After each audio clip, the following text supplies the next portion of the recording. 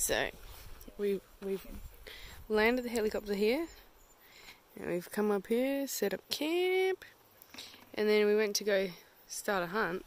We got down to where we landed the helicopter, and then just over there is a river, and Joe spotted a deer, and it's like 100 meters from camp. So we hunted along the river last night, which was pretty cool. Look at this. Last night I came down here. Ooh, look at that. Very nice. Oh, fantail. That's not him making the noise. That's Hamish with his elk call. Oh, hello. I came and stood here, and just down here there are a bunch of fish that are about the size of my forearm swimming around. Maybe like 4 or 5 of them under the torchlight. Really cool. Hear them over there squeaking away. Good guy. So this is the river at camp. Cool. There's tracks everywhere along here, which is pretty cool. There's a lot of sign here, and there's a lot of deer just coming out with a roar, which is cool.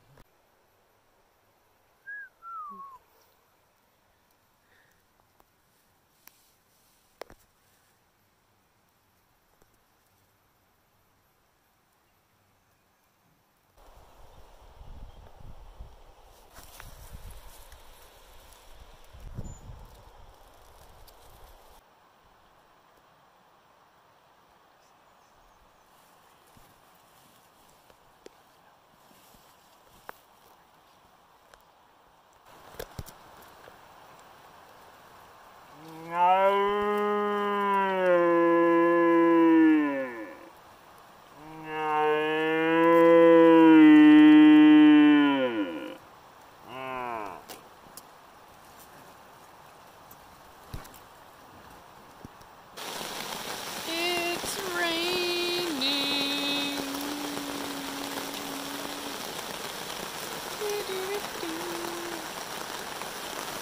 The river's up.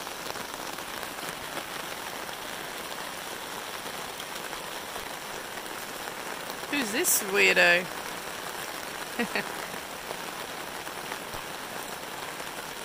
Amazing.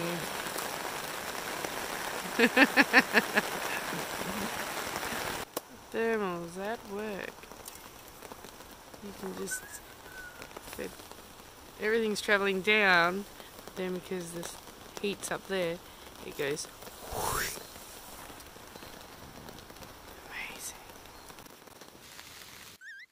Oh, hello. Quack, quack. Stop filming everything, you guys. Yeah, that's real rich coming from you. That's the richest comment I've ever heard you say. You must be wealthy with that comment.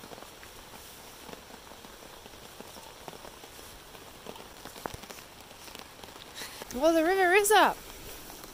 Wow, we can see all the water going all the way down now. I reckon we can. I wonder if those fish are still in there or not.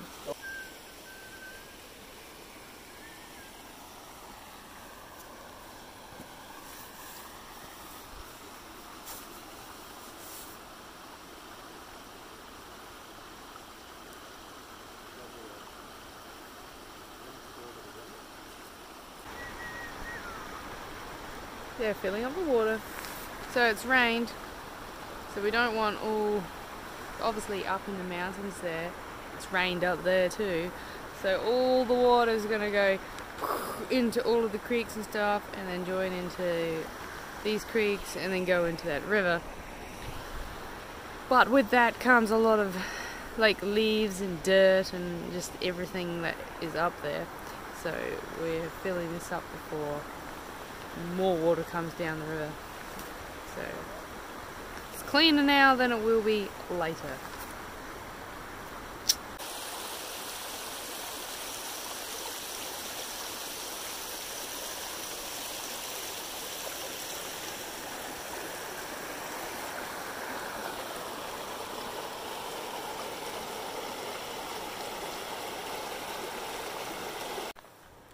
boys have gone to go get the meat from the deer and take some photos. I'm here applying Suv cream because I've been attacked by sandflies. They're so bad on the west coast. Generally, you'll have maybe 200 or 300 hanging around you, on you, biting you. It really sucks. I had one bite me under the eye and one on the lip.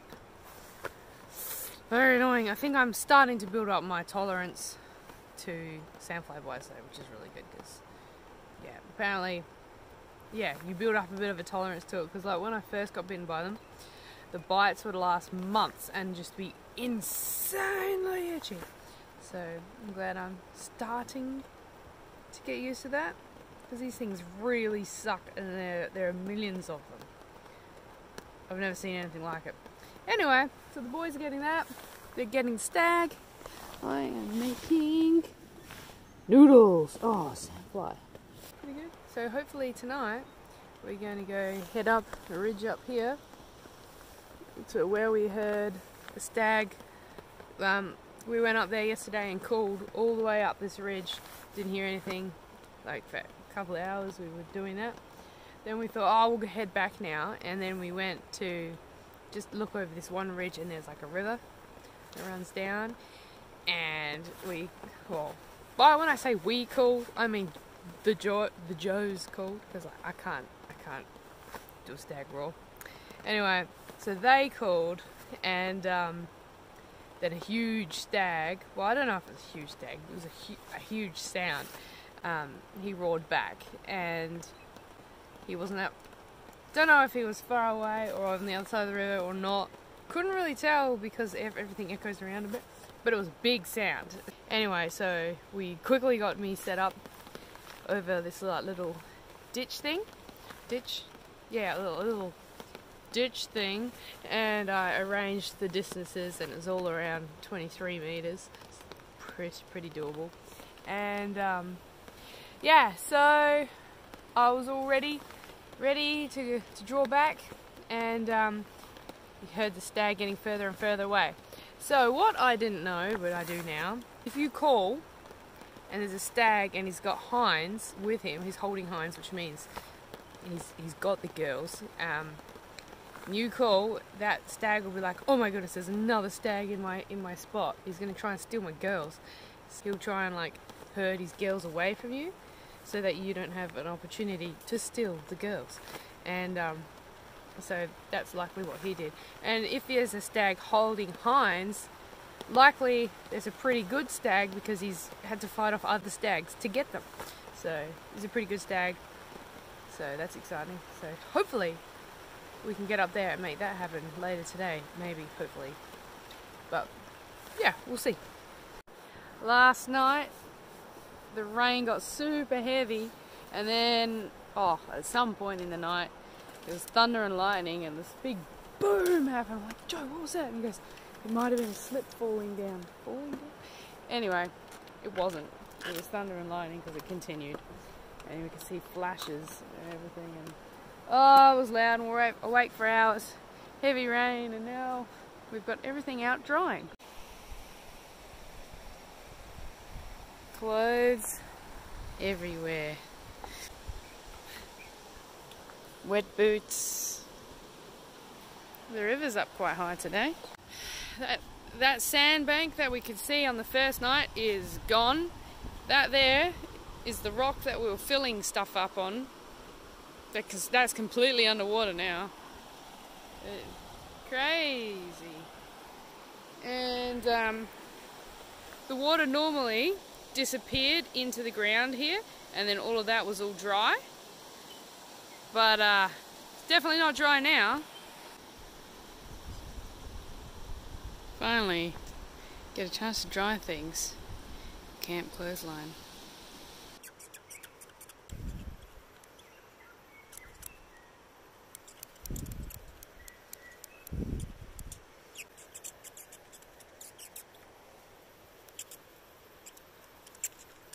No zoom.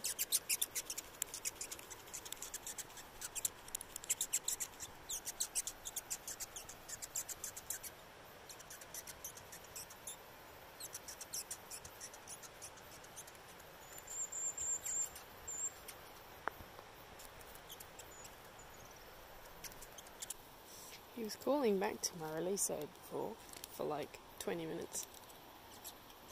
He must have sussed it. Yeah, it's just after the bugs.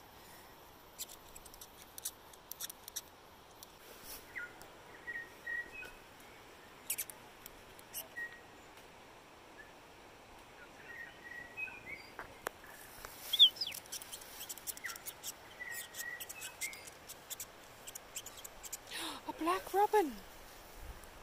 That one is a black robin. A black robin. Is it? No, that's a fantail. That's not a fantail, it's a black robin. That's a fantail. But it looks exact nothing. Black one. It looks really rare. a rare black fantail. Yep. Oh, I've made good friends with this guy. Yeah. So there's the rare black fantail and the normal guy that I've been talking with my release aid.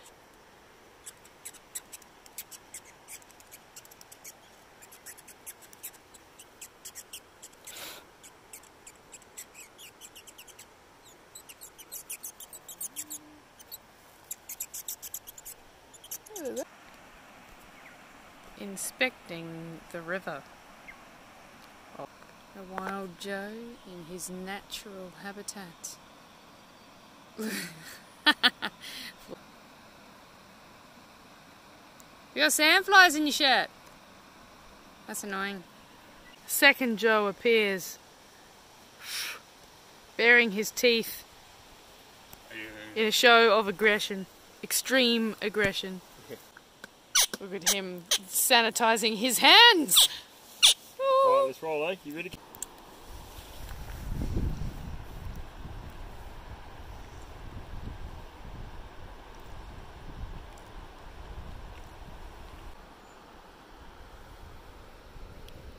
What just happened today, Joe? Well, we made our way here. We sat down in this nice view. I let out a roar. A stag roared back, just down here. I let out a couple more roars. Next thing you know, he's coming in to fight us. Roaring his way in. He ended up coming right there, 14.5 metres away. Just there.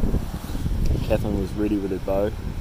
She got to full draw 4 times, I think. At least 3, but I think it might have been 4 times. Stag finally gave her a really good shot opportunity while she was at full draw. 14.5 metres, let the arrow fly, good hit. Stag took off down the flats and disappeared into the bush. Pretty exciting. I just shot my first deer. So, that's exciting. Yeah, I did that, then bawled my eyes out. And he was like meow over here, and then he got really slow around here. He's just gone in the bush.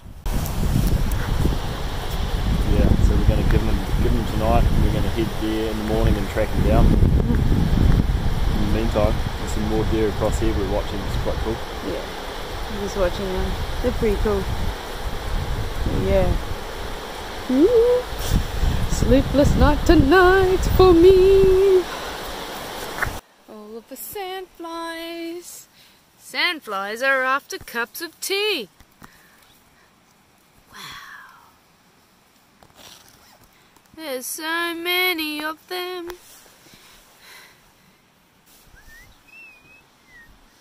Sounds like rain. Sandflies. There's like a gazillion of them.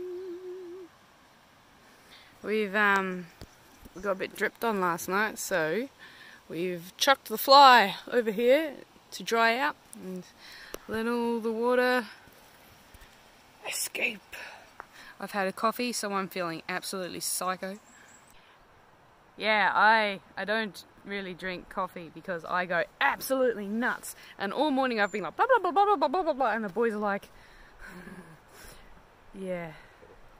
So today we're gonna go get my stag. I'm pretty excited. And then we're gonna pack out all the meat and bring it back to camp.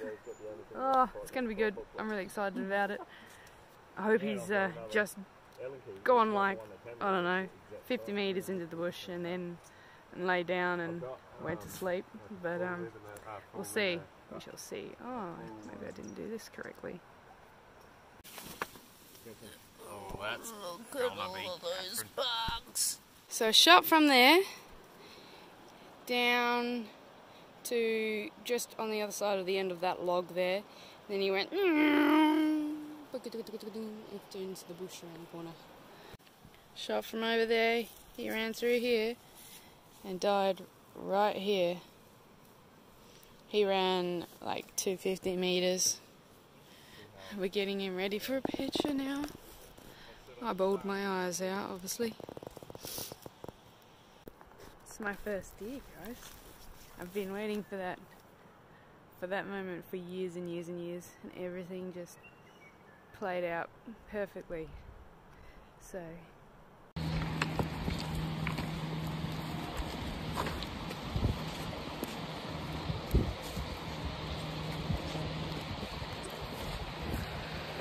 Dream hunt, man. Dream hunt. woohoo! Sad to see the end of this week, isn't it? That's right. What do you reckon, guys? Dream hunt scenario. Cool bananas. Last morning of the trip. Quite sad to see the end of this trip. It's been amazing. We've all loved like every part of it. So I don't want to leave. The main river. Joe shot his stag over there. Man, it's pretty, hey.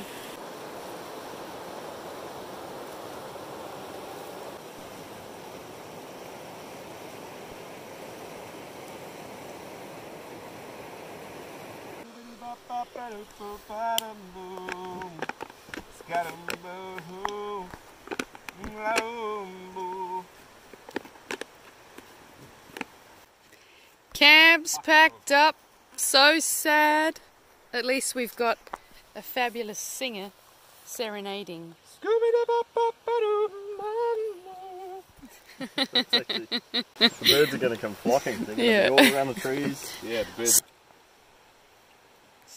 Get off! Stop filming anything. Oh, tomtit. Oh, there's two of them. Did you hear it? Yeah. Joe, guess what? You know how... Oh, You know me, you know what it is. my green jacket was in the vegetable in the tent. Yeah. And when I got it out, there was literally a pool of water on top of it. And it just held the water there like a swimming pond. Right. Yeah. Sadly, we are ready to go. Camp's gone. It's all fit into these bags. Hamish is down there waiting for the chopper. All by himself. Yeah, so we're very sad to see the end of this place. It's been an amazing trip.